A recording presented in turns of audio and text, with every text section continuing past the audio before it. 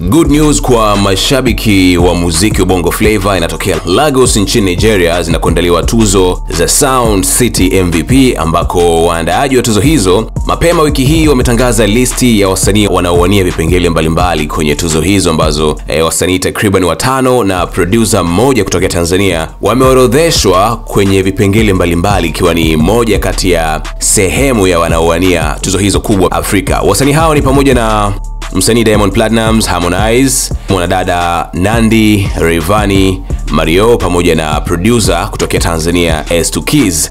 Msanii Diamond Platnumz pia ndio moja kati ya wasanii ambao wanaongoza kwa kutajwa kwenye vipengele vingi zaidi, akiwa ametajwa kuwania vipengele 6, ikiwemo Artist of the Year, Best Male na Best Collaboration kupitia wimbo wake wa Inama. Rayvan ametajwa kuwania vipengele takriban 3, ikiwemo cha Song of the Year. So unaweza kuona ni kwa namna gani wa Tanzania wamepata nafasi kubwa sana. Harmonize yupo kwenye list ya wasanii hao, ambapo yeye anawania kipengele cha Listeners Choice Award. Msanii Mario ametajwa kwenye kipengele cha Best New MVP. Mwanadada Kimwana kutoka Tanzania Ndani pia naye amewania kipengele cha Best Female, na S2Keys anawania kipengele cha Producer of the Year. Yani unaweza kuona kwa namna gani ambavyo tayari Tanzania ama muziki wa Tanzania unaingia kwenye ramani kwa kuingiza ama kwa kuongeza idadi ya watu ambao wanawania vipengele mbalimbali kwenye tuzo kubwa kama hizi ambazo hufanyikia kule nchini Nigeria. So hili ni moja kati ya vile ambavyo vilikuwa vikililiwa kwa muda mrefu. Tayari unafahamu kwamba Watanzania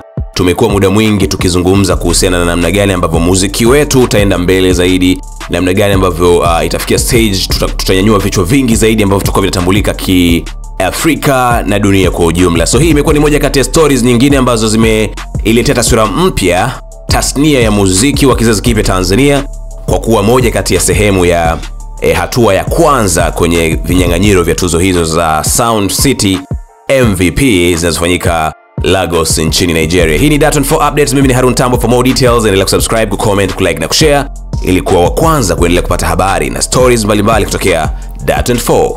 Bye bye.